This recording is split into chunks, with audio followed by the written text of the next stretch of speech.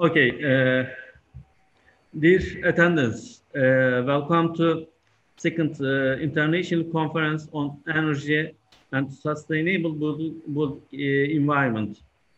Unfortunately, due to pandemic, we have to hold our conference online. Thank you very much for your participation. In this section includes four distinguished professors' presentation. Firstly, Professor Moreira Pinto from Portugal, Professor Abdullah Zarov from Algeria, Professor Hasila Jeremy from Malaysia, Professor Melih Ziya Yakut from Turkey. I would like to open a speech about conference topics. Along with the development of technology, industrialization and rapid population growth have increased and the energy demand. The awareness of the energy crisis has led researchers to search for new solutions and use new technologies in this area. Renewable energy has an extremely important place in energy requirement of the countries with domestic resources. Reducing the external dependency, diversity, the resources, and ensuring sustainable energy usage, and minimizing the damage to the environment as a result of energy consumption. Today, approximately 20% of world's consumed energy is supplied from renewable sources. Despite the high level of dependence on fossil fuels in current situation, the use of renewable energy has been increasing steadily over the years. The conventional energy sources that already supply most of the energy demand. However, it is estimated that fossil fuels, especially petroleum, will be consumed in the next 100 or 200 years. In order to able to produce solutions for this situation, it is necessary to carry out many research, development, and production development projects related to both conventional energy sources and also alternative energy sources. The built environment is one of the areas that has been presenting the highest rates of primary energy consumption worldwide. The need for a more sustainable built environment in account of reducing energy consumption and emission has become a core use issue in the focus on of energy and environmental debates and policies which are requiring platforms constantly to share research and findings. Innovative approach, new technology and methodology. Therefore, the second international conference on energy and sustainable built environment, entitled as Life Green Stay on Earth, is organized in order to bring together the fellow academicians, researchers, scientists, practicing arts, artistic and engineering on energy and sustainable built environment. The conference will provide this international forum for experts to present and discuss their new ideas, research, results, application, and experiments in the field. Thank you very much for listening. Okay. And then firstly, we begin our session conference with Professor Moria Pinto with speaking about the power of color presentation. Okay. Thank you. So I'm going to share my screen, okay? Yeah, okay. I give you authorization, yes. Yeah, I give you co-host, okay? Everything is okay? No, it's disabled from your side. You need to give me authorization. Okay. Okay. Nasıl ben seninkini istedim şeyi.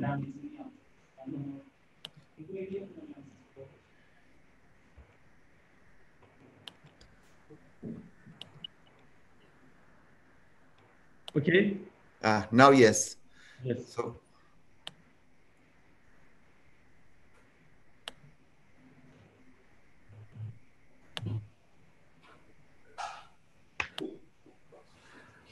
So can you see? Yes, everything's okay.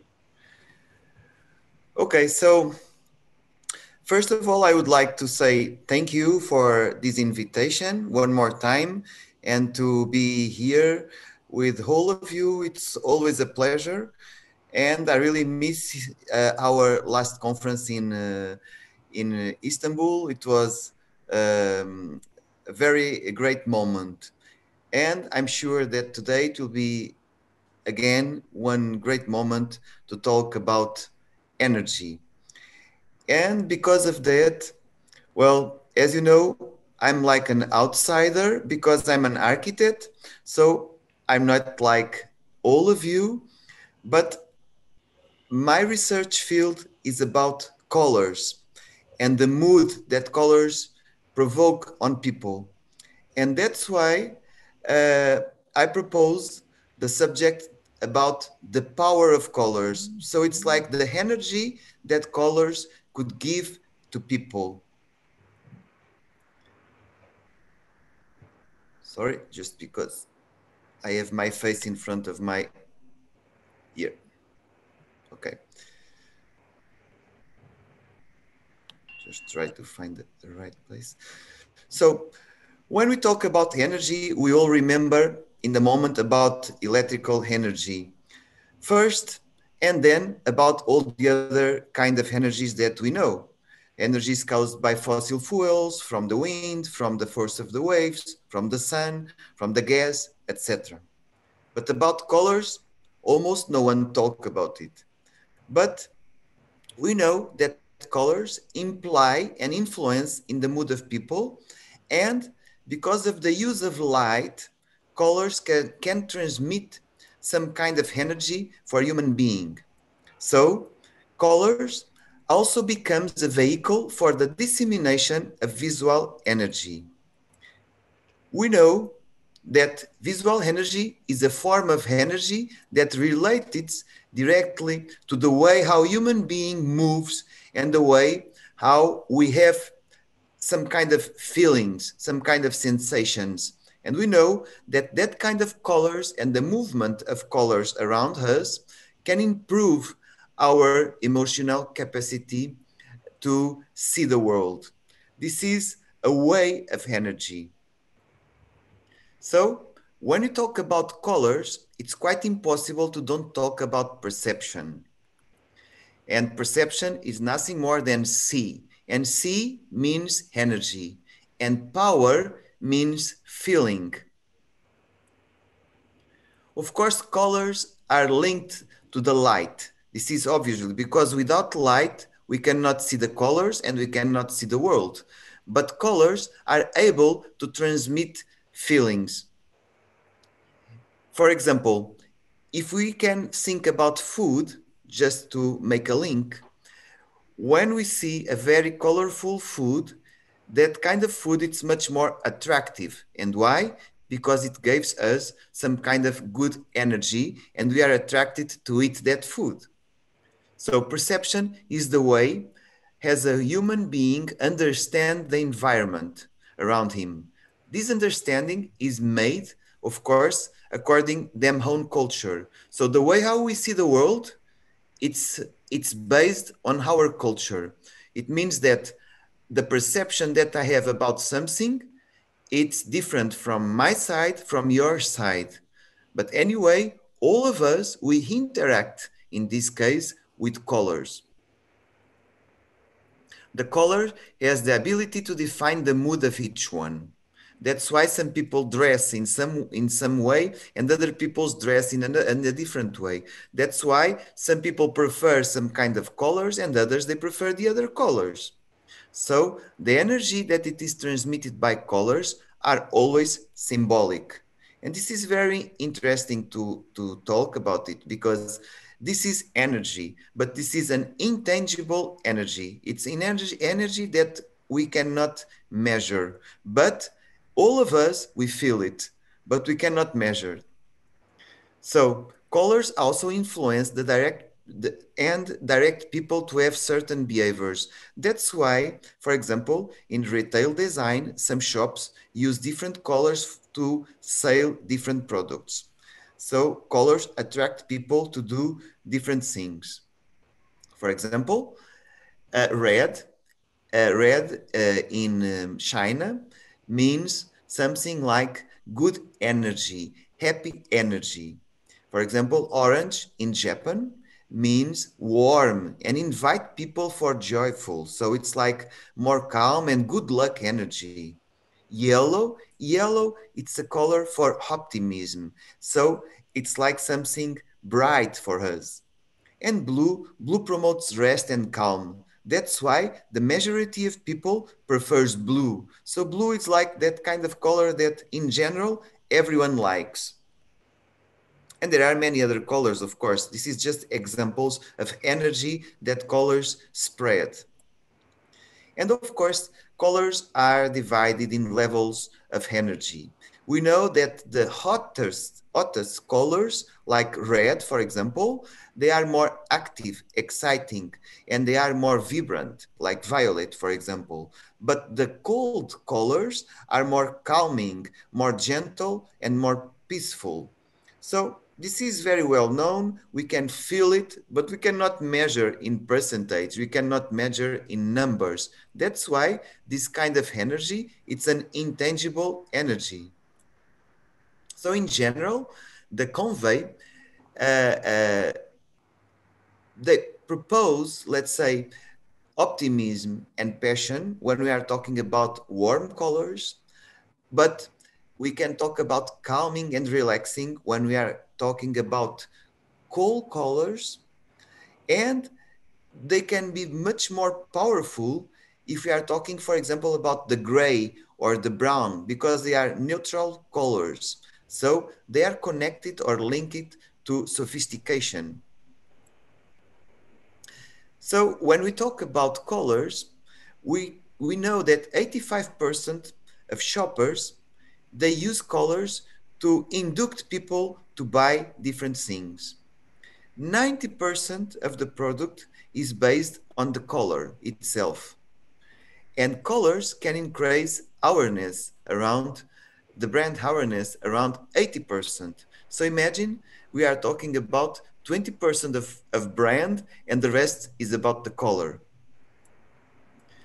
The urban environment use of colors has always been an important and remarkable element. We know in all places all over the world, colors are in all buildings. Color has always been applied in architecture, in cities, inside and outside of the houses. For example, when we think about, let's say, some kind of heritage monuments that nowadays we see them like white, but in the past they was covered full of colors because colors interact with people. In architecture, for example, this is an example of a very simple architecture layout. But just because it's painted with yellow, it improves the spirit of the place and gives some different lecture, some different way to see the surroundings, just because they put yellow. Otherwise, it will be just white houses and no one will care about it. For example, here, this is a normal, very normal offices buildings with full of glasses, but just because these buildings are covered with colorful glasses, they are like a hotspot of energy of that place. They are a hotspot of meeting point. Everyone knows that they work on the colorful building, and the colorful building is like the main uh, uh, meeting point, the main hotspot of that surroundings. Everyone can say, oh, I live on the left side of that building, I live in front of that building, I live on the back side of that building. So these buildings are hotspots, and just because they are using and wearing colors. Colors, for example, in Portugal, they are also used in tiles, because in Portugal it's very traditional to use tiles, and as you can see, tiles cover some buildings and some constructions and improve, let's say, the spirit of the place and give some energy to that place. This kind of energy, it's an energy of good mood. Here you can see a very old house, nothing in special, just a few doors and 3 windows. To tell you the truth, it's a very ugly house, but each year, the owners of this house, and I'm telling you that this is really each year, they paint the house in a different way. And just because of that, they could improve the mood of people. Many people go there just to see how it is the painting of this here. This house appear in many magazines in Portugal, you know. So at this moment, it's like a hotspot of the city, and people go there to take pictures. So improve the spirit of people, improve the mood of people, and with that, they give good energy to the place. And here you can see a red flower. So we are talking about a gray and very old heritage castle. But when you look to this, your eyes goes directly to the red point. So the red point, it's a flower and give you some energy. So this flower, it's for the picture, it's almost more important than the building. This flower, it's just a simple point of energy, but everyone looks to there. So if I want to talk about advertising, maybe I will put my text near this flower because everyone looks to there. So, as a conclusion, colors are organized according to the symbolic energetic profile, as they correspond to sensations that vast majority of people feel, according the color they are observing. The balance between visual and verbal leads to a closer interpretation regarding our individual experience and always influences our individual energy. So one thing is what we talk, the other thing is what we see. But when we see, we understand the place because of the colors. So thank you. I hope I was on time. And well, I really know that talk about colors in a conference about energy maybe be a little strange. But you know, with colors, we really feel good or bad energy, and colors can really improve the spirit of the place. And this is an intangible energy. So thank you for your attention. Thank you. Thank you very much. Uh, Thank you very much, Professor. This is very excellent and different study. And also color is very important for us life, and also how color is influenced to me especially. Can you explain about color influence to people's life again? You are asking me to explain how colors Yeah, yes, yes. interact with people. Yeah, yes. Like Okay, you. so in reality, you know, many people already have done research about colors. And since the Bauhaus time, for example, but since the beginning, that the meaning of colors are different between countries and between cultures. For example, there are a kind of colors that they improve good energy. And if I will ask you to tell me a color that gives you the sensation of happiness, I'm quite sure that you will tell me that it is yellow, because almost of grown-up people always say that yellow it's a happy color. But then, if I will tell you, but why it is yellow? I'm quite sure that you will tell me, oh, because yellow remember me the sun and remember me well, good places and it's a hot place. And then I will tell you, okay, but the sun is not yellow. The sun, it's almost red. Yellow, it's the color that comes to the land. So it's the light. And well, to tell you the truth, the sun burns the skin, so it's dangerous. So why yellow is a happy color? And then people start thinking, oh, maybe you are right. Maybe yellow is not so happy. And well, we have done a research with children, for example, and children many times they say, for example, that blue is much more happy than yellow, because yellow for some kind of children it's irritating because it's too shining, too bright, you know. And when I ask them to tell me, oh, what color you should put in a triangle, they always tell me to put yellow, because the triangle it's well, it's more nervous, you know. Well, this is like we are talking about semiotic point of view about the meaning of colors, but it's very interesting to understand anyway that colors always improve our spirit. And just for you to know, for example, all years there are two colors for the year that everyone follow. For example, the colors of this year are the yellow and the gray. So for the year 2001, you know, the colors are the yellow and the gray. So it's very nice because you will start to see in fashion in all places that people will start to wear, you know, yellow and gray. So, well, colors really improve the place. And for example, if we are talking about solar panels or about solar energy, we know that the solar panels they can have, for example, red or blue or dark gray, you know, but it depends of the place where they are, because of the amount of energy and the sunlight that is coming to that panel. So one more time, the color is used to attract the energy from the sun, for example. So colors make part of our life. That is the only thing that I can tell you by sure, you know. But we are talking about opinions, and we know that we can have our own opinions about this. This is very subjective, but it is very good to, well, to know about it and to think about it just a little.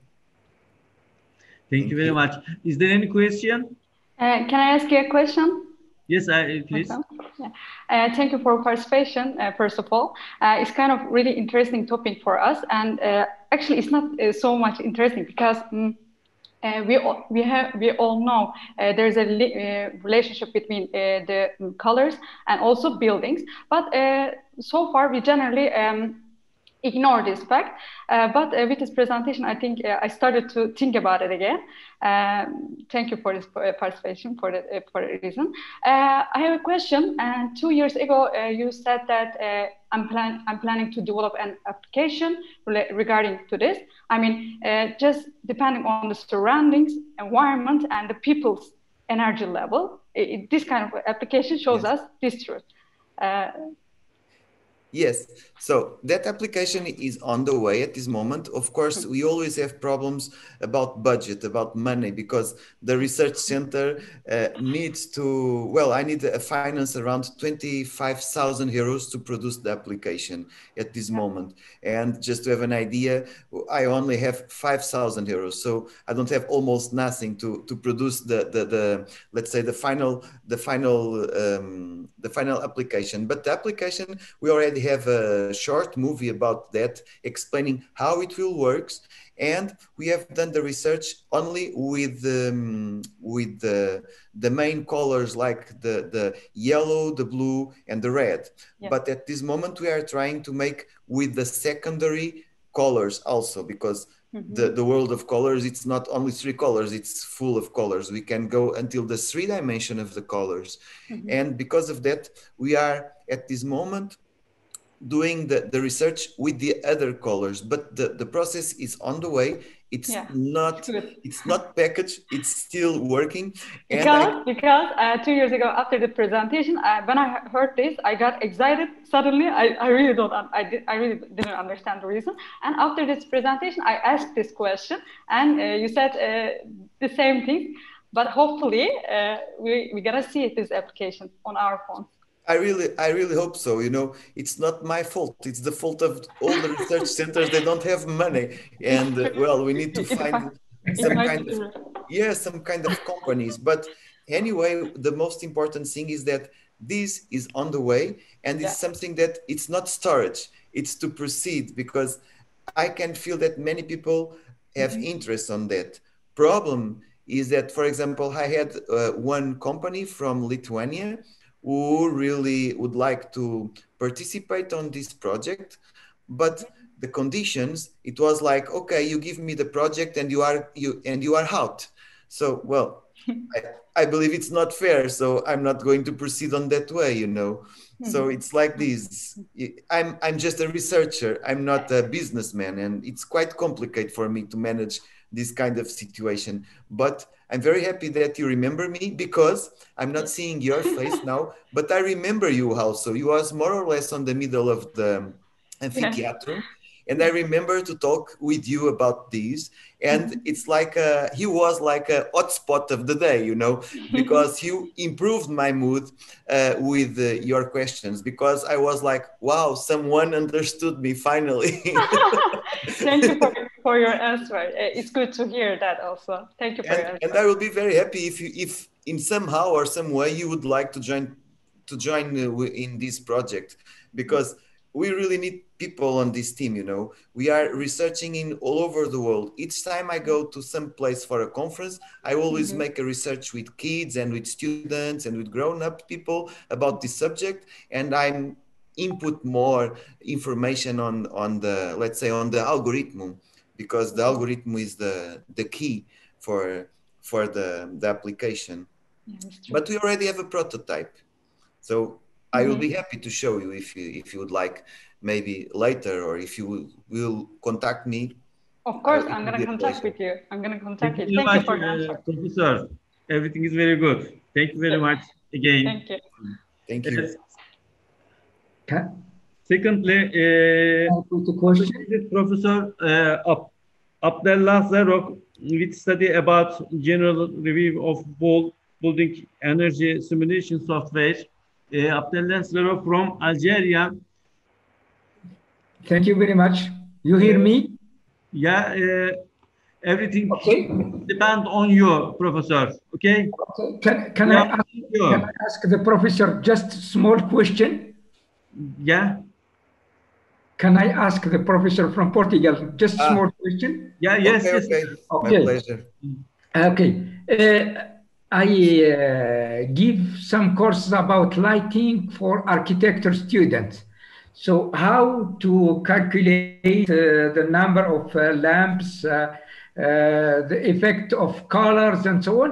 And we have something which it's always for me, I cannot explain it. They call it core temperature, and they give a range for comfort, for light comfort, which is from 3000 Kelvin to nearly 5000 Kelvin. I cannot explain this to my student. I say that there is this problem of temperature of color. When you are speaking now about energy, does this have a link with the temperature of the color?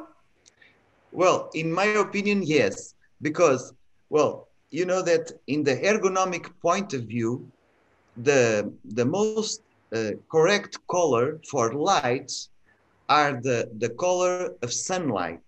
So that's why when we are using LED light, you know, the colors are so white and people are not enjoying to have that kind of lights inside of the house. And that's why, for example, I don't know if you know the brand Osram. Osram? Yeah, yeah. Well, it's a German brand, it doesn't matter. But Yeah, that's why they yeah. they create the sunlight with LED light, you know, because if we will use the color of the sun inside of our houses, for our eyes, and for our mood, we will feel much better. So let's say that when we talk about temperature of the light, it should be equal to the sunlight, because that it is the ergonomical color. It's the color that we don't feel, but we feel good because we don't think. We are comfortable with that colors. So each time we change the rhythm of the colors, and that's why LED are very good, because they don't shake, you know, they don't do this. We don't feel so tired. But problem of LEDs, it's because they are very white colors. And this is very bad for our eyes and for our mood. Even the way how we see the things inside of our house, we see with different colors because it's too white. We should use always the color of the sun inside of the house. This is very important. And for architects, it's like this. For sure, it's not the first time that you enter in a shop and you want to buy something. And if the shop have too much white color in the lights, you know, you have difficulty to understand what you are buying. And sometimes you go to another place to see better what you are buying. You know, it's because of that.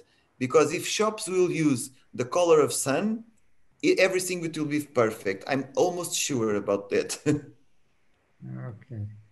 Thank you. Thank you very much again. Okay. Thank you. Thank you very much. Can I? Okay. Evet, yes, Professor Abdullah. Yeah. We are listening to your presentation. Thank you very much. Sorry to be late. Also, I have Professor Milik knows some problems, some personal problems with me. So I apologize to be a little bit late. Okay. My work or my this paper, it is a draft of paper. I am trying to finalize to send it somewhere, but it is a review on whole building simulation programs. Yes.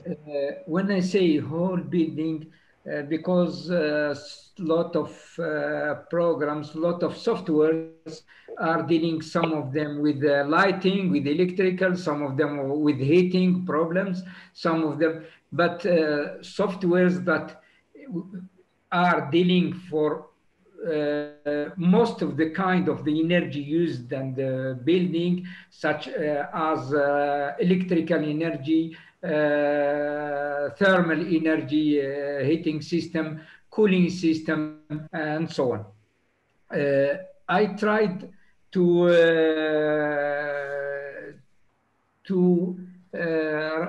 I tried to look through every country for different softwares, and just I found nearly about 365 softwares that they are telling that they deal with the whole energy simulation, the whole building energy. I myself tried, I checked with some American softwares like Energy Plus, which is largely used in academic writings. I checked it also with the eQuest, which is a quick energy simulation tools, which is the same, let's say the same company, which is DOE, Department of Energy. I checked also with these programs with one programs I have been used and when I was in Riga and Lata, which is called energy audit or energy audit. And I can say, okay, I collected most of some of them. Some of these programs are free of charge to download, and but most of them are you should pay for them. And as our previous professor speak about financial problems, I was emphasizing about those that I can download without paying any charges. And I can, for the first view, for example, energy audit or energy audit, which I used Latvia, it seems that it doesn't take into account a lot, which are a lot of parameters, which are when I use as an engineer to calculate the energy demand, the energy of the buildings, for example, with architect and on. These softwares did not tell anything about the building orientation. Is the main building facade orientation, is it oriented where the north, towards the north, toward the south, or which is very important because, for example, those with main facade faced the south, they got a lot of energy in winter, sun energy, and also they did not say a lot of things about the altitude of the climatic zone and the area where the building is.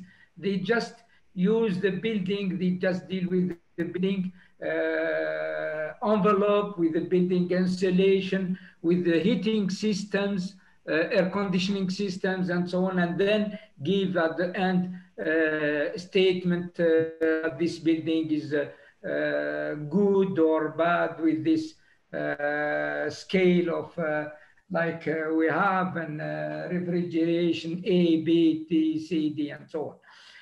And about Energy Plus is more used in academic writing, but myself, when I checked it with some results with the same building by ICESBE, I found a very large difference between the recorded values of energy consumption and the simulation one, and sometimes it reaches 50%, which is too much. And I cannot understand, sometimes I cannot understand why most of the people in academic writing, they use Energy Plus more than ICESBE, and both of them are from the same, let's say, from the same Department of Energy of the United States. Most of the countries, I have a resume, I try to resume. Countries, USA and the USA, the total softwares we are dealing with the whole building energy up to 161. 67 are free of charge. 67 are free of charge. Among them are ICESBE, Energy Plus, Heat, and other. In UK, there is the total softwares are 24, and the free software are 4. Those British one, which are free of charge, they don't give too much. Let's say we cannot put into the programs most of the variables. Some countries, some countries they don't have at all, but I will take only the 10 first countries. UK with 24 softwares and 4 free softwares. Canada 18 with 9 free software. Germany 15 with 7 software, and they have many good feature compared to some of the American one. Sweden, they have 14. Among this, there is 4 free software numbers. France 11 no one in France, no one is free, everything is paid. So, and Australia, 10, 3 softwares are free. Switzerland, 7 and 0 also are free. As a result, when I checked with the same building, with the same utility service, with the same price, energy consumption, I found that as a conclusion that ICESBE energy quick simulation tools is much closer and the results to the recorded, the real results. I wish that I had, let's say, explain some of them, and I wish that our professors will give some questions. Thank you very much, Professor. Thank you very much for your presentation. And also, is there any question? Pardon? Is there any question for participants? No. I'm waiting for questions about softwares from you. Yeah, yes, from our colleagues. Okay, I worked a lot on ICESBE.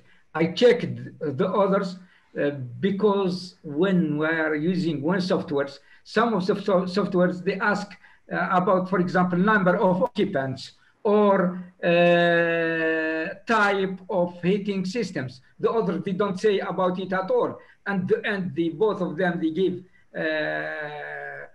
value for simulation, simulated value. So I can answer much more about ICESBE than about others. Okay, thank you very much again, Professor. Thank you very much, Professor. Okay. Thirdly, Dr. Melih Ziya Yakut from Turkey. Melik. Hello, everyone, and thank you very much. And I am very happy to see you. And today I will present the last works. And first of all, I am really sad for the pandemic process. I want to meet with you face to face at the same places, but today we have a great problems on the earth and the world. And I hope the human beings will be solve these problems with science and technology as soon as possible. And the next year, we're planning this organization at Portugal, and I hope we will meet face to face, but we will see. Time will say. And today, I will make my presentation, our presentation, and I will show our presentation with shortly, and our project. It's about the effects of the COVID-19 outbreak on global and Turkey energy consumption and the environment. And this is my agendas. Today, my presentation is the two big parts. One is the first part is the pandemic process, and the second part is the this process is the energy results. How it's. And today we live the pandemic process, and this is the really hard days we live, and our presentation about how has had the pandemic process impact on the Turkey's energy consumption and the environmental impact. We have a 4-part on this works: the energy sector, energy consumption, air quality, and global warming. So you know that today we live a great pandemic process. It started in the December 2019, the beginning at China, and after the China declared the World Health Organization declared a pandemic on the March 11, and the Turkey, the first COVID cases have seen on 10 of the March, and the sanctions imposed by the Turkish government have restricted the physical movements and the contacts of the Turkish citizens. And after today, we see the results of this problem, and this problem is really dramatically affected the world humans, and we will discuss the energy consumption of pandemic process, especially, and the energy consumption has increased incrementally each year depending on living conditions, population, and the government policies. Today, the big problems to our world is the high population levels of the human, and this new population wants more energy, and we have to support this energy with the clean and the sustainable. For this reason, we need a great and strong energy politics about these problems. Otherwise, we didn't solve our problems easily. And at this pandemic process, when we turn to pandemic process, we have a different table on this area, because the all energy consumptions is decreased. The world energy sector has never experienced it before, like this problematic eras, and many of all sources and the countries have been affected this process, and the world energy consumption in 2020 has decreased 7 times faster compared to energy consumption in the 2009. And this is there was a 20% ratio drop in the energy investment of about $400 billion during the epidemic process. And 3 million employees were laid off in the energy sector in the first 6 months. And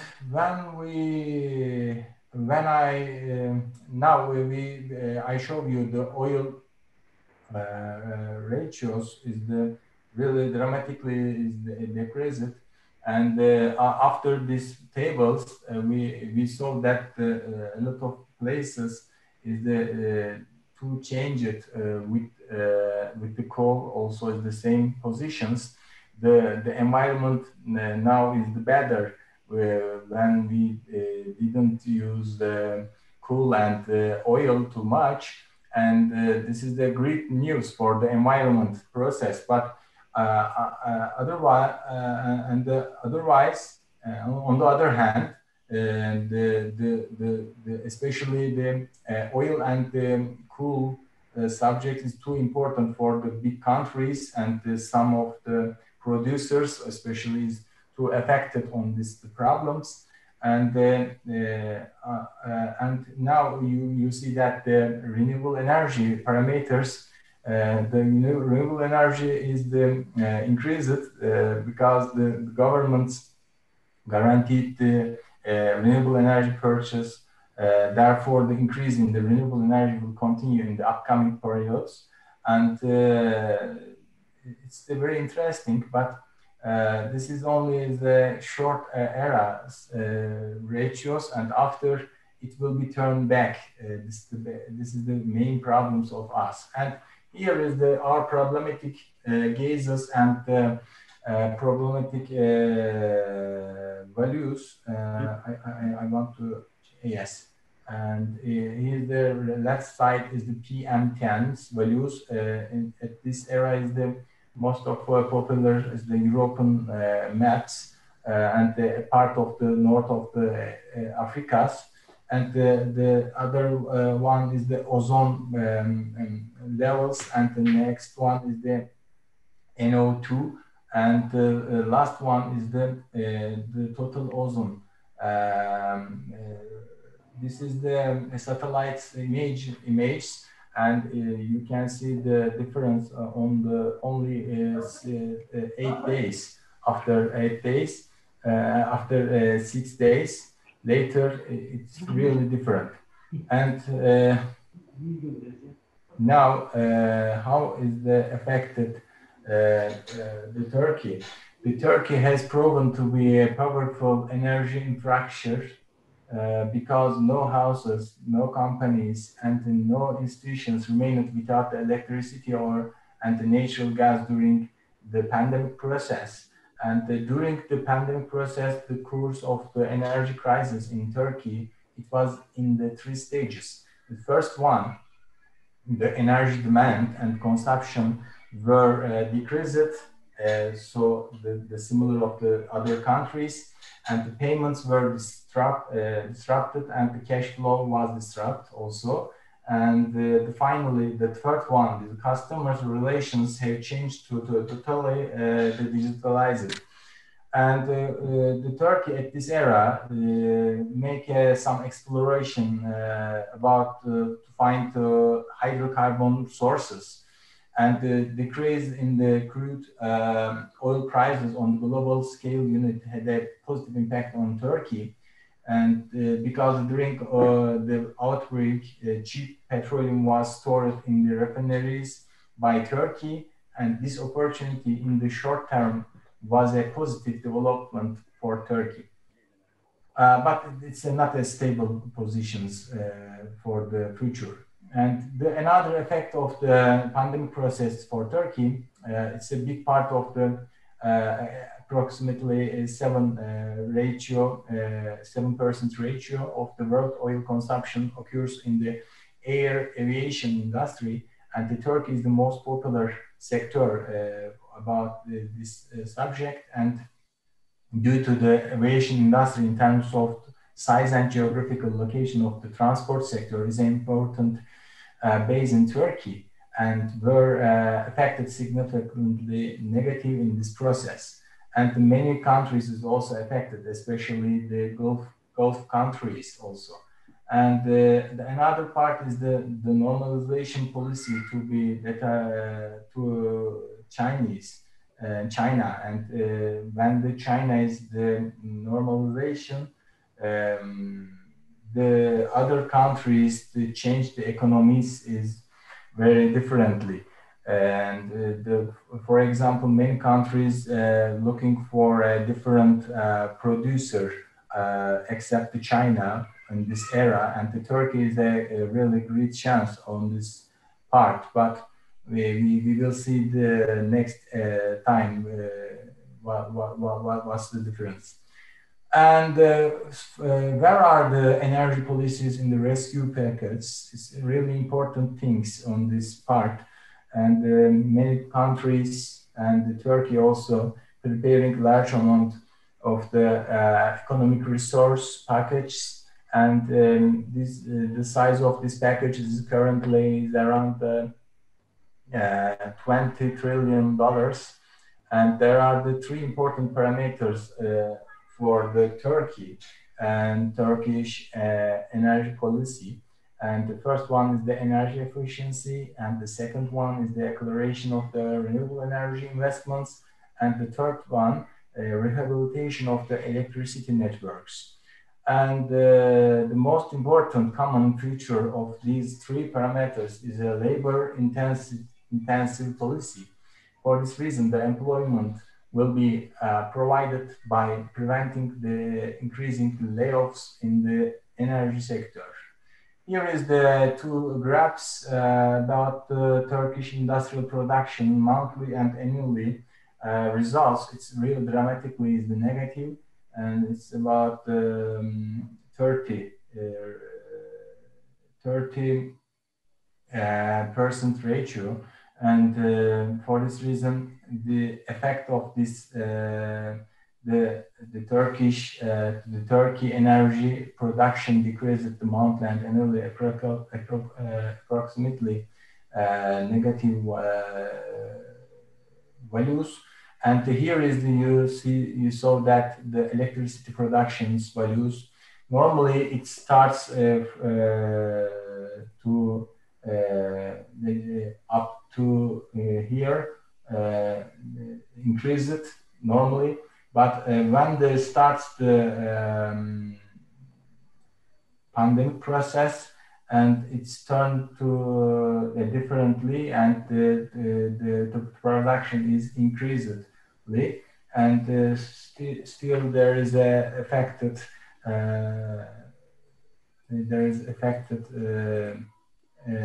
still affected this production number. And the conclusions, the overall, the energy consumption decreased, but only it increased in domestic use because everybody at the home, and after there have been unexpected decreases in the emission values in the world. The biggest reasons for the decrease in emissions are coal and the oil consumptions.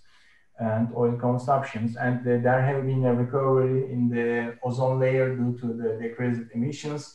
The economic packages, rescue packages, is very important for the normalization and the predictability of the sustainable energy policies. And finally, the right energy policy should be always consistent with the energy efficiency, electrical daily life systems, energy storage, green hydrogen energy, and long-term energy climate sustainability. And thank you very much for these presentations and this conference.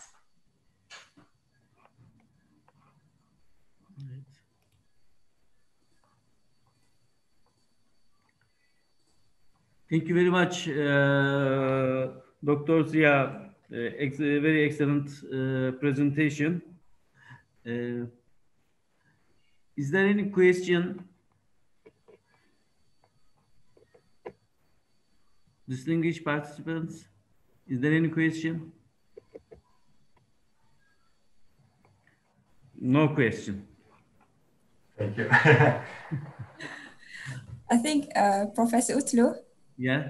Yeah, I think from Professor Malik's presentation just now, we can say that one of the silver lining of COVID-19 is that we can say that the Earth is, we've sort of like given the chance for the Earth to have a rest. Am I right? Yes. Yeah. Yes, we absolutely agree to your opinion. Yes, really, this is the opportunity for the humans and for Earth. How is the normal? How is the normal for the Earth? Otherwise, we have always used this the problematic energy fuels. And after, how is the result? For this reason, sometimes I say that this is the big problems for the mechanical engineers, because they always advise to more efficiently fuels. For this reason, always the solution is the oil. And now we have a really bad situations, and we understood how is the decision is the wrongly. We have to find the clean and sustainable, efficiently energy sources. Otherwise, we always find big problems on the Earth. Thank you very much for your advice. And thank you very much again. Lastly, Dr. Hasila Jeremy from Malaysia with presentation about an innovation semi-transparent thin film PV glazing with vacuum insulated layer. Okay. Right. Screen. Okay. Everything is depend on Haliç'la Jeremy. Okay. Can you see my slide?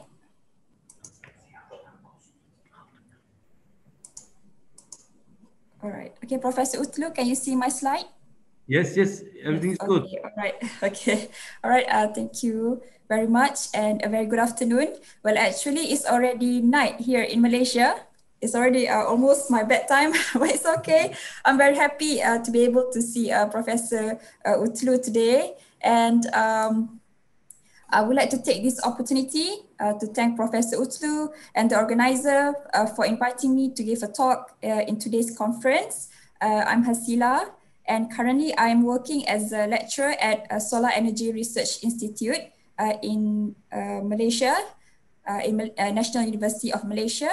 But before this, I work at Nottingham University in the UK for 4 years. And that is where I met with Professor Zafir Utlu, because we used to have a project together with Turkey, but it was only for a few months. But yeah, it was a very good, I feel very honored to know him. And then today, I've decided to give a talk on a project that I worked on when I was in Nottingham, because this project is related to the theme of today's conference.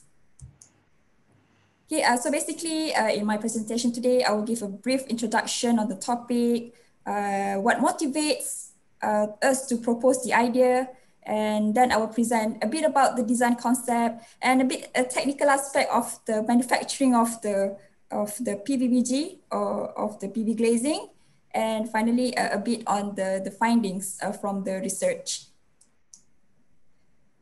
Okay, so what motivates us to carry out the research? Okay. Oops. All right, so basically building insulation is very important to reduce energy consumption. And one of the most important property of a building insulation is the U value, because U value reflects how much heat can be transmitted into or outside the building, depending on the temperature in the building and also the temperature of the ambient. So the lower the U value, meaning that the better the insulation property of the building. This is an example of a high-rise building being insulated by an insulation layer. Okay.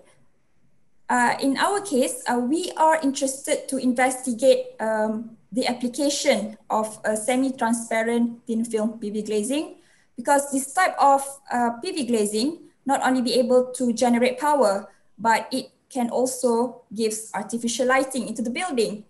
Unfortunately, one of the issues with semi-transparent thin film PV glazing is its U value, which is comparable to the typical single glazing, which is about 4 to 6 watt per meter squared per Kelvin, and at about approximately 6 millimeter thick. Usually, for building integrated photovoltaic application, the semi-transparent thin film PV is integrated with double glazing, and it will give U value between 2.5 to 2.8, but it comes with a total thickness between 20 to 28 millimeters, which is quite thick for the glazing. So a better idea if we could introduce vacuum to reduce the heat transfer in the air gap, because what will the only heat transfer that will involve will be only the heat transfer by radiation, and we can omit the heat transfer by convection because of the less presence of air particles, or what we call that almost negligible amount of air particles between the vacuum glazing. So what happened is that the U value, okay, of the PV vacuum glazing is expected to reach less than 2 watt per meter squared per Kelvin. And the highlight here is that the thickness, okay, we can reduce the thickness of the thin film PV glazing with the vacuum layer down to 8 to 12 millimeter thick in comparison to the double glazing. Okay, right. So, okay, basically the aim of the research that has been conducted was to investigate a potential of innovative design of thin film PV glazing, which is insulated with vacuum layer called PVBG. Okay, so the approach that we had taken, they include the design development of the PVBG. We did a bit of modeling, and then we have introduced a novel manufacturing technique, And finally, we had done a lab scale prototype testing. Okay, a bit on the design concept of the PVBG. All right. Well, in general, the thin film PV glazing comprises of 2 layers of glass. One layer is the low E-coated glass, and the other layer is the thin film PV layer. So in between the glass layer is a vacuum gap at approximately 0.2 millimeter gap. Okay, so this is, I think I missed one slide because there was one slide where I show this semi-transparent thin film PV at different colors, but I'm not sure where did the slide go. All right, basically the semi-transparent thin film PV glazing can come in various colors, which reminds me of Professor Pinto presentation just now. Okay, because it has different kind of colors for this type of semi-transparent PV glazing, which I believe that different colors has been coated on the semi-transparent thin film PV for a reason. Okay, other than aesthetic value, maybe there's other reason related to energy, like Professor Pinto mentioned just now. Okay, but basically in our research, we are focusing on this type of thin film PV, and we introduce a vacuum layer. And the vacuum layer in the middle of the glass, between the 2 glasses, okay, what happened is that the vacuum level at that point is around 0.1 Pascal. So in order to prevent the glasses from collapsing, what we did is we introduced a support layer. Okay, in our case, we have introduced the use of material called aerogel alloy.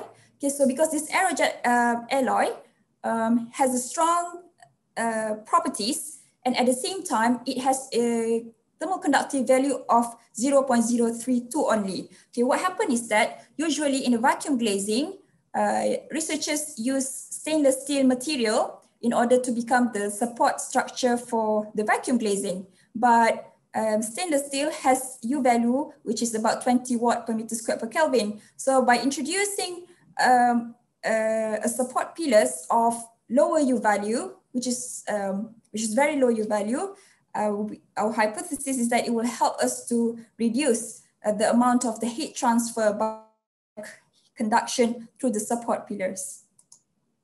Okay, so basically our thin film PVBG not only have a vacuum layer that can reduce U value, it also can produce a solar power using the thin film PV layer.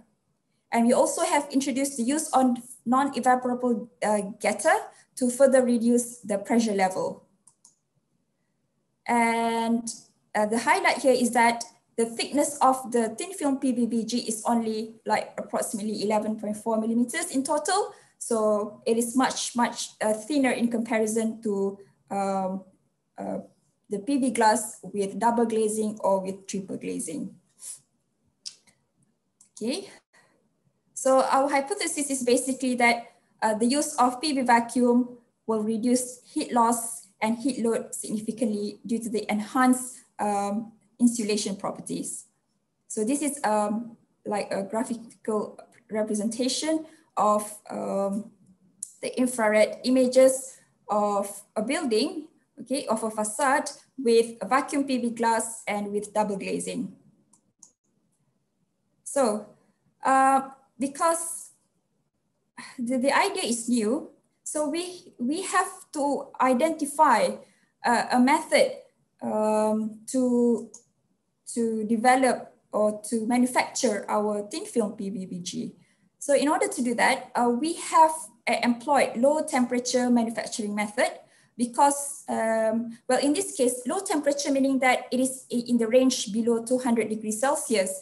Why? Because typically the manufacturing of vacuum glazing would require temperature as high as 400 to 600 degrees Celsius. But in our case, because we are incorporating a PV layer into the element of the vacuum glazing, so we have to consider low temperature in the manufacturing process.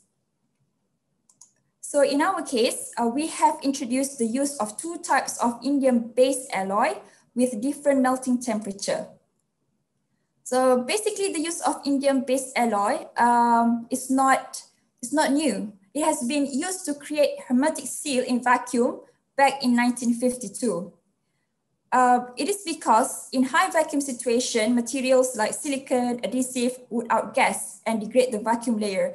And in fact, let me share my experience. When we were in the manufacturing process of this thin film PBBG, we really had a lot of trouble in making sure that the outgassing in between the glass layer did not happen. It was very, very challenging process, and it took us almost a year to finally come up with the prototype.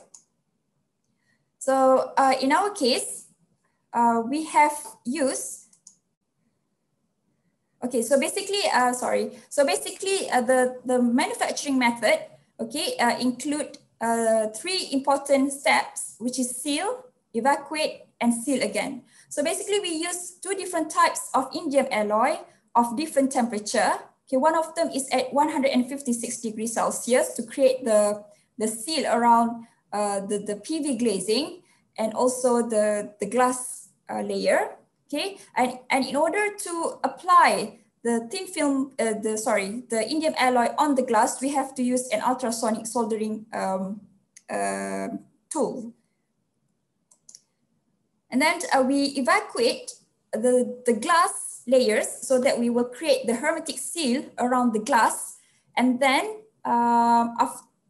we will put that and then we will put the glass together with a cover on the hole in a vacuum oven. So what happened is that in the vacuum oven, the pump out process will happen, and at the same time, the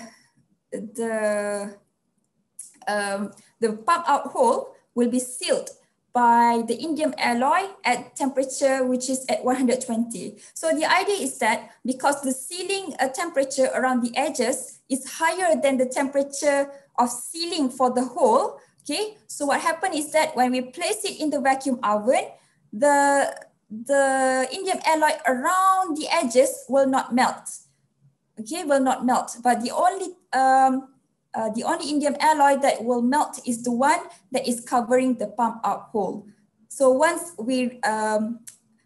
the vacuum oven is set at a very low vacuum level and pump out all the air in between the glass layer, okay, and then we will turn off the oven, okay, and we will still let the vacuum pump on. All right, so in the process of cooling, what happened is that the hole will be sealed by the indium alloy of 120. But at the same time, we already have created a vacuum condition in between the glass layer. Okay, so what are the findings? All right, so basically here are the findings. So we have a thin film PV glazing with vacuum layer.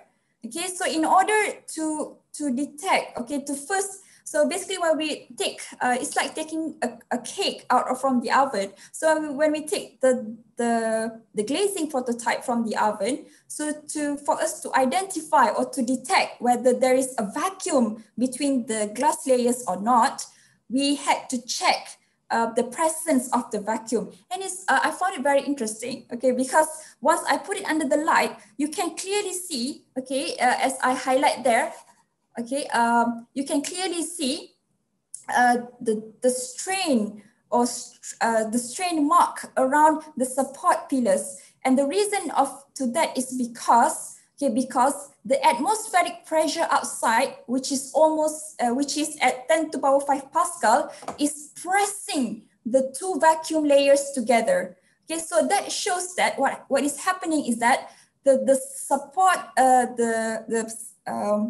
the pillars, okay, which are the support structure for the glass is being, it can feel the pressure. And that's the reason we can see the strain mark around the pillars. And to do that, we have compared the strain mark with the commercialized vacuum glazing. And it clearly shows that, yes, there's a vacuum in between the glass. Let me tell you, to get that vacuum is definitely not an easy process. It was like, I'm not sure like how many trial and error. But one thing and another thing to make sure is that if there is no vacuum, as soon as you tilt the PV glazing, you will see that the support pillars will start to drop. The reason is because the atmospheric, the pressure between the glass and outside is about the same. So nothing is pressing the pillars inside the glass. That's the reason.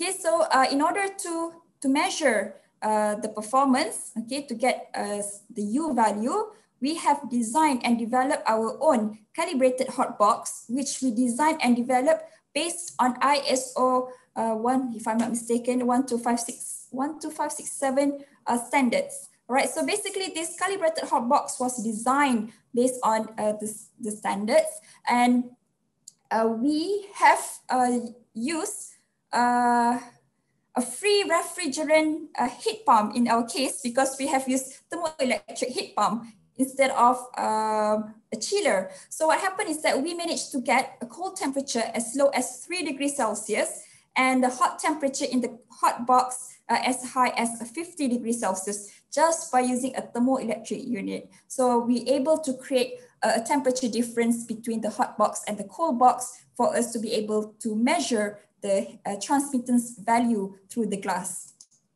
All right, so this is an example, okay, because the box has been calibrated. So this is an example of a thermal performance report.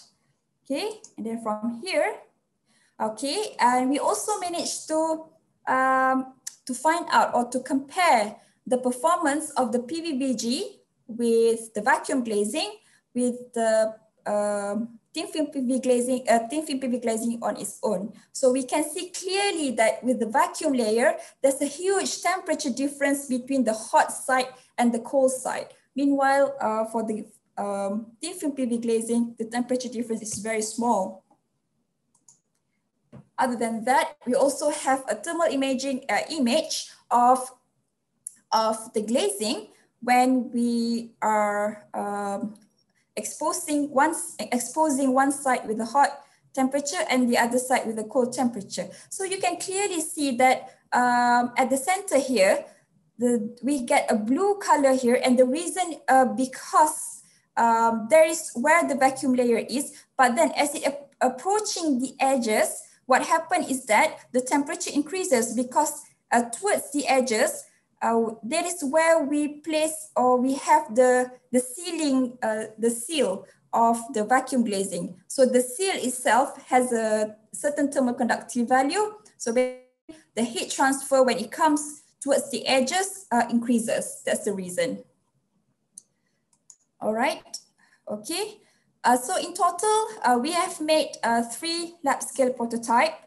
Okay, and then after that, the project finishes. And we were trying to apply for extra funding at that time, but then I have already been transferred to a new project. Okay, so basically we made 3 prototypes. As you can see here that there's an improvement in the U value as we are improving the techniques from time to time. Okay, and finally at the final prototype that we get has a U value at the center, like around 1.36 watt per meter squared per Kelvin. All right, so now we have come to the discussions and conclusions. All right, so basically the lab scale proof of concept prototype of thin film PV vacuum glazing has been successfully manufactured using low temperature method with overall thickness of 11.5 millimeters. Well, definitely the presence of vacuum can be visually detected, but nevertheless, I have to admit that when we compare to the commercialized vacuum glazing, the U value, I mean, like for the other prototypes, can still be considered high for a vacuum glazing unit. Okay, the reason could be because of the presence of moisture, okay, during the manufacturing, okay, and also the size of the sample, which is at 300 times 300 millimeters, okay, meaning that there is a heat transfer.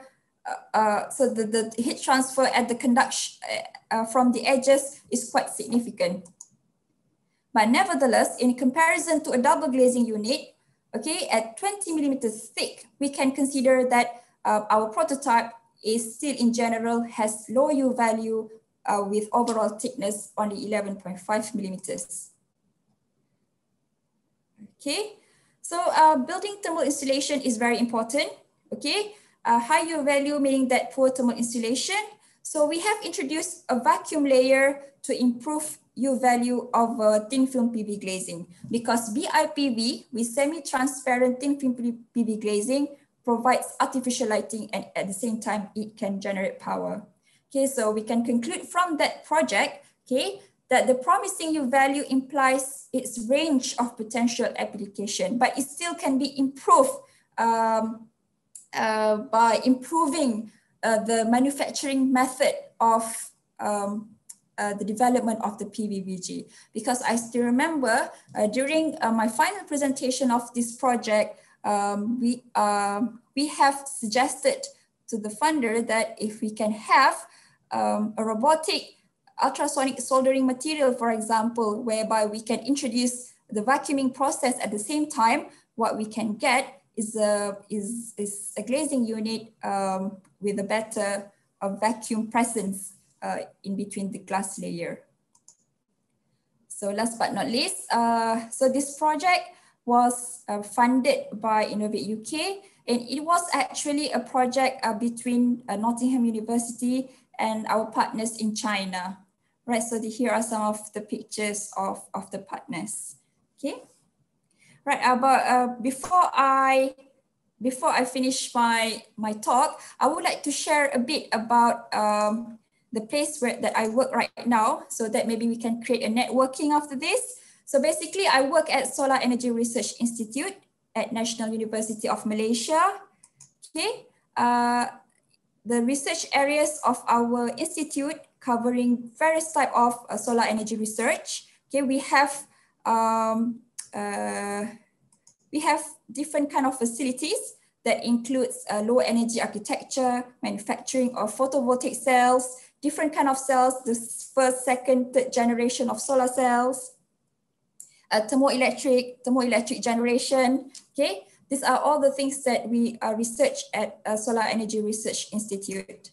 Okay. Also, our university is the world-leading university in the research of photovoltaic cells, solar power generation, and photovoltaic thermal research, producing papers which are cited more than the double world levels. Okay, so I would like to take this opportunity to invite any of you here who will be interested maybe to further your study or to create a collaboration in the future. Okay, all right, thank you very much. Thank you very much, Hasila. Yes. Especially, this is very excellent presentation and also very different project. Thank you very much again. Is there any question? Yeah, I have one question. Yes. Yeah, this is Emre from Turkey, and thank you for presentation, Professor. I'm not a professor yet. Okay, maybe one day. Yeah. Last year we did a similar thin film photovoltaic study with cadmium. We were used to cadmium chloride and tellurium dioxide. Okay. We were able to reach the correct homogenization at 380 Celsius degrees. And 200 Celsius degrees is a little low for this process. How did you achieve this? How you able this? 380 degrees. Like I mentioned just now, I didn't use temperature of 380. The material that I used, you're talking about sealing the edges of the vacuum glazing, right? Am I right? Yeah, right. Yes, okay. So the material that I used in my research, it is called indium alloy. And that indium alloy, it has a temperature, it has a melting temperature of 156 degrees. Okay? Yeah. So it didn't even reach 200 degrees because it's not, yeah. Okay. There is a vacuum, right? There is a vacuum. Yes, there's a vacuum, yeah. Yeah, okay. How much vacuum you use? Okay, all right, it's like this. To measure the vacuum layer between the glass is not easy. And it's not easy because we need a special method to do that. So we were not able to measure experimentally the vacuum layer. Okay, but what we did when we carry out the experiment, okay, the vacuum level inside the vacuum oven itself goes down to 10 to power minus 6 Pascal. Okay.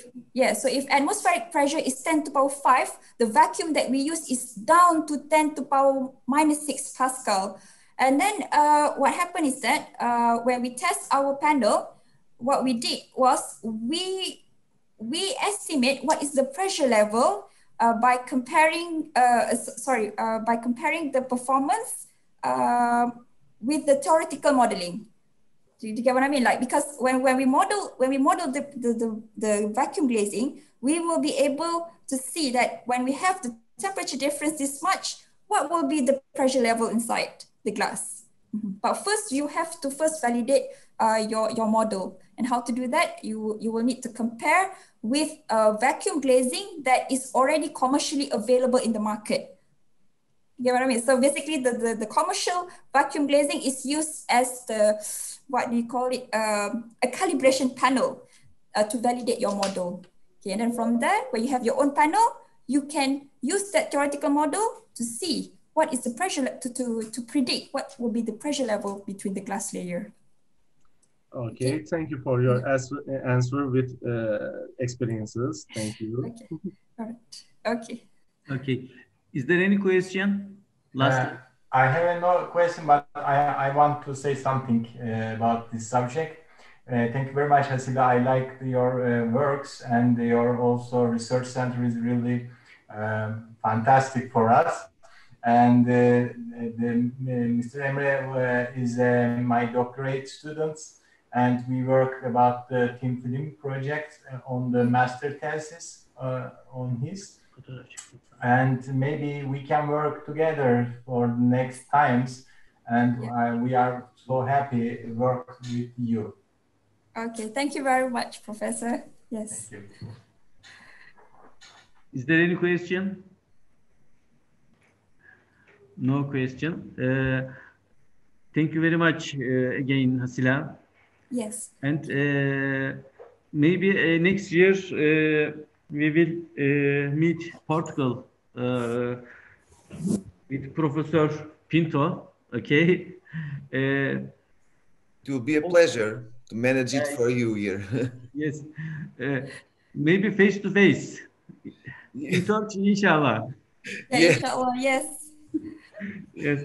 Also, again, thank you very much for your support to our conference. All other, all participants. Also, we are very happy to your support, speakers and attendance. And lastly, next year I will meet Portugal face to face. Okay. Okay. It will be fantastic if it will be true. Yeah, yes. Okay. Thank you very much again.